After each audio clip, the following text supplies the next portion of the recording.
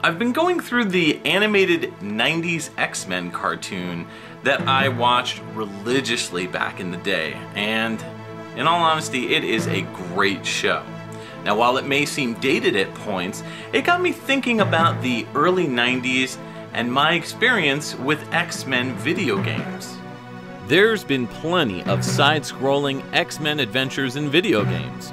Heck, I've even reviewed a few. Some have been pretty solid, while others have been either generic or practically unplayable. Now, just to point out, I am very well versed in X-Men 2 Clone Wars on the Sega Genesis. It's a phenomenal X-Men game and a great Sega Genesis title. But if we're talking about 16-bit consoles, I only owned the Super NES back in the day. And because of that, there was really only one or two X-Men games that I played, and since I've reviewed one already, actually technically two, we're going to be talking about the third, and that game is X-Men Mutant Apocalypse.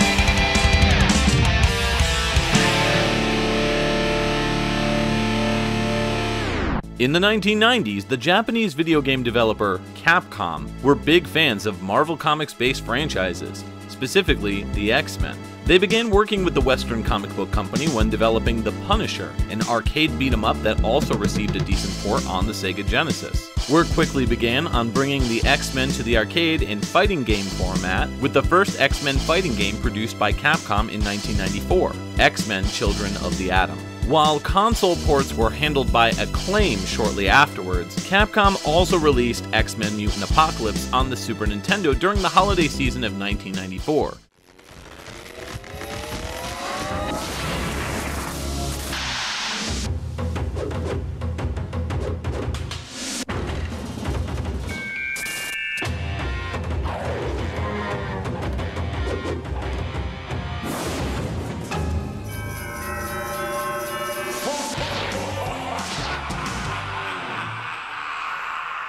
So, almost 25 years later, should this game receive all the ecstatic, existential praise that it exudes? Or is it time for our exquisite taste in X-Men games to be exterminated? Okay, maybe one too many X-related puns. I'll just let the voiceover explain. Before the game starts, we're given a brief synopsis of who the X-Men are, and their mission to unite humans and mutants in a peaceful fashion. But on the island of Genosha, mutants are imprisoned as slaves, a stark contrast to Professor X's dream of peaceful cohabitation between humans and mutants. We learn that Apocalypse has plans for these mutants, but what could they be? I'm sure we'll find out in the game later on, right? After the title screen, Professor Xavier advises the player as if they're part of the team. We learn that the X-Men are invading the island to rescue their fellow mutants who have been enslaved. However, they're doing it by splitting up the team? Wait, don't the X-Men typically work together on every mission? What's with the covert ops? It's more or less an opportunity for the player to take all 5 playable X-Men for a test drive, with Cyclops as the Boy Scout leader, Wolverine the lone soldier, Beast as the brains and muscle, Gambit as the mysterious thief, and Psylocke, the hot one. I mean, don't get mad at me, they're the ones that said it. This would never fly in this day and age. I mean, sure, she's attractive, but she's also a force to be reckoned with. She's one of the most powerful X-women around. Between her badass psychic knife, telepathy mutant powers, along with her martial arts and primed agility, she's one tough cookie. She also has...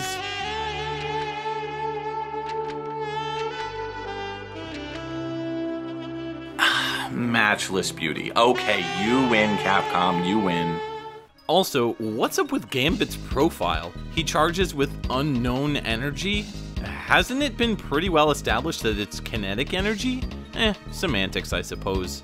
Now I'm just being a comic book geek. Wait, I am a comic book geek! Moving with the directional pad makes characters go where you need them to be on a flat 2D surface. This is a side-scrolling Capcom action game at its finest, with the B button being used for jump and the Y button used for your primary attacks. However, the way this game takes influence from games like Children of the Atom involves special moves. Depending on the move list of each character, certain motion inputs with the directional pad allows heavier hitting combos and attacks. Fighting game fans will feel right at home with their quarter circle forwards, forward down forwards, forward forward attack, forward to down, and up up down down left right BA start. Wait, no, that's not right. That's not even the right company. Quarter circle forward, everything bagel toasted with chive cream cheese. Hold on, wait, no, I can get this. Down forward boiled shoe. Damn it, oh, I'm so bad at these fighting games. All joking aside, the move list is fairly straightforward and easy to master with experimentation.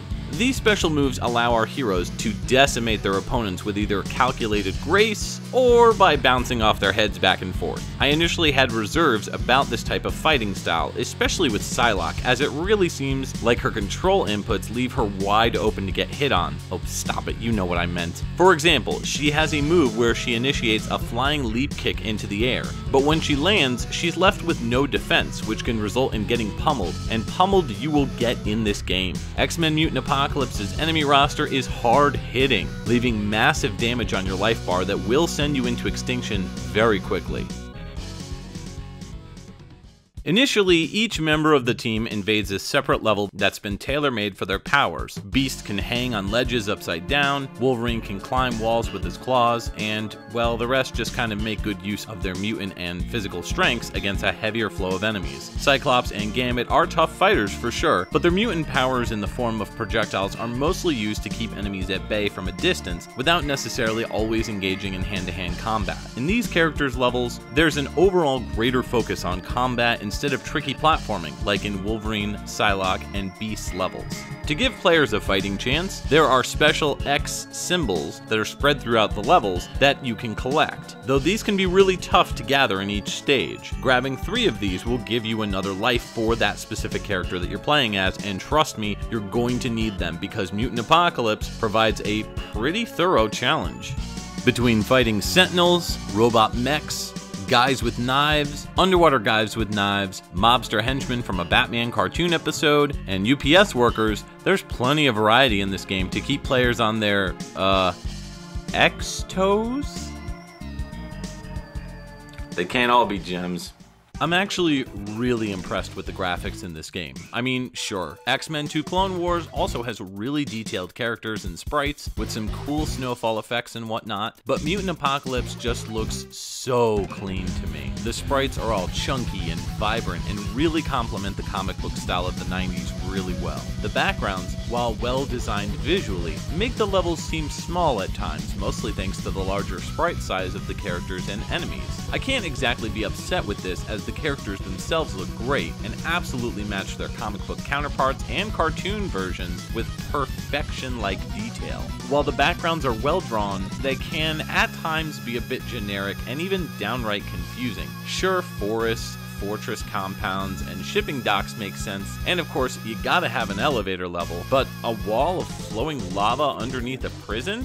Level layouts make sense initially, but as the game progresses, things get a bit confusing. Starting off as one of the 5 X-Men, as we said before, you're invading the Genosian prison. And that makes sense, I understand that. Each character has their own level, alright, fine by me, as it kind of feels like an infiltration mission, similar to something out of like Metal Gear Solid or even the first Ninja Turtles game on the NES. You really feel a part of this team despite working separately as you try to break in and locate the mutants, but once you do, the game's flow is all over the place. If you finish all 5 levels, you get a password, which makes me feel like these stages are more along the lines of the proving grounds of the game. If you can prove you can learn each X member and their levels and have what it takes to advance to the next part of the game, then you're worthy of continuing via passwords. We're then able to pick any team member for the same stage no matter which one you pick. The levels after the first 5 have specific secrets that only certain characters can access via hard to reach locations, such as climbing with Wolverine or reaching it with Beast. While they typically do give access to these power-ups in other parts of the stages, they're just so much easier to get with these more acrobatic characters. A perfect example is the level where you face off against the Brood in the forests and the caves. I can't access these parts up top because I can't grip the wall with Gambit, but Wolverine does just fine. But later in the level, I find an icon that anybody can get, including Wolverine and Beast. In the lava prison level, it's kind of a similar situation. Wolverine can climb these walls to completely avoid the rest of the lava wall approaching from behind, and he can even drop back down to grab the power-up he missed at the end of that wall down below. But if someone else were to be a tad bit slow and want to grab the icon right above the lava, death. This game at times demands perfection, and while I don't really have an issue with this because I personally like difficult action games, I'd prefer the game to not favor certain playable characters, even if Wolverine is my favorite. I'm just glad that my favorite character can access these points so easily. That's 'cause I'm the best there is at what I do, and what I do isn't very nice, bub. That's right, Wolverine. Speaking of Wolverine, I absolutely love his entrance the most out of all the initial introductions to the characters. Sure, Cyclops blasting his way in, Gambit leaving a calling card that explodes, Psylocke riding some weird hoverbike in, and Beast walking on the ceiling is cool, but I mean, how freaking badass can you get? He just jumps out of a window after some sick guitar riffs, shattering into pieces as sirens begin to wail and the fighting starts, and it's one of the most memorable moments in any X-Men video game ever. But you know, I've always wondered what this game would sound like if it featured voice acting, just like in the Capcom X-Men fighting games. I go where I wanna go. Nah, that's right from the cartoon. We can do better than that. So, Chuck says the Sentinels are being made in this place. Looks like a bunch of tin cans down there. Well, might as well take out the trash. Not bad, not bad. But how about something completely nonsensical? Someone's eating pancakes. Without syrup? Speaking of the music, Setsuo Yamamoto and sound designer Ippo Yamada knock this soundtrack out of the park. From the more organ-heavy tracks in Beast's level, to Cyclops' Mega Man X-inspired power metal with dual harmony guitars, this is one of the best X-Men related video game soundtracks out there, with plenty of variety to keep you humming along while beating up the bad guys.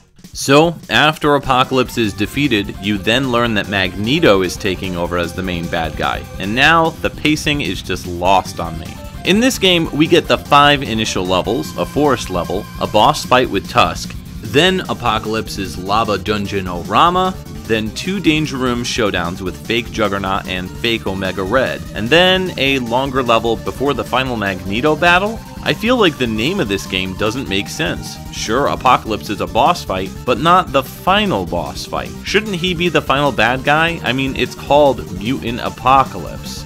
The narrative struggles to regain my interest in the story, but I'm still enjoying myself as I take out Omega Red and Juggernaut fairly easily. Thankfully, the final level finally gives us what we're looking for, a single level that is different with each character depending on who you pick, and they're each tailor-made for the chosen character. I feel like most of the design focus was on this last stage, as the game definitely ends on a strong note. I'm also glad that if you die trying to take on Magneto, picking the same character allows his life bar to remain where you left off before you died. This makes the game a little more forgiving. Here's the problem I have with dying in this game. If you die in the first 5 levels, the game is over, but afterwards you can potentially lose an X-Man for almost the entire game. Only the last level has a 1-up icon that cycles through both alive and dead mutants, giving you the opportunity to bring characters like Cyclops back from the dead. Silly Cyclops. While I understand that building replayability back in the 90s involved artificially inflating difficulty, I feel like perfection is a bit too hard to muster here, especially since avoiding losing all lives on a single X character will reward players with an extended ending. There's passwords, sure, but these eliminate achieving the special ending as well. There's also a training mode, which lets players have an extra life, and still a game over in the first 5 stages. They really make you work for that final ending, so roll up your sleeves, pop those claws, and make it happen. X-Men Mutant Apocalypse deserves the praise it receives. to a point. It's generally fun with colorful characters, great graphics and music, and a unique take on the standard action platforming genre with the fighting game themed special moves and infiltration based storyline. I just wish the midsection of the game was a little better thought out regarding the mechanics and level layout so all characters could benefit. But either way, this is a fantastic X-Men game and well worth your time. I'm glad I was able to finally talk about a good X-Men game on the Super NES for a change. And while yes, most of the titles that I've reviewed in the past have been very meh, there's plenty more exciting X-Men X games existing? Okay. Nope, I blew it.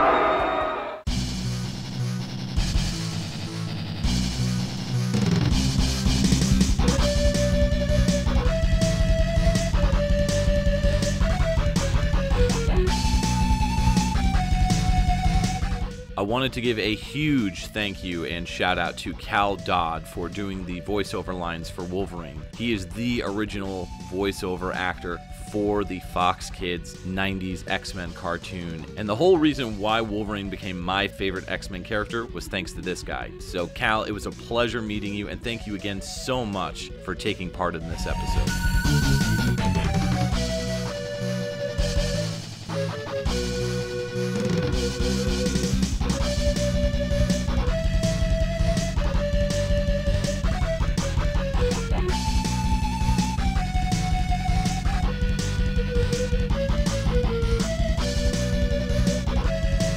Thank you to the following patrons. Your support means the world to me.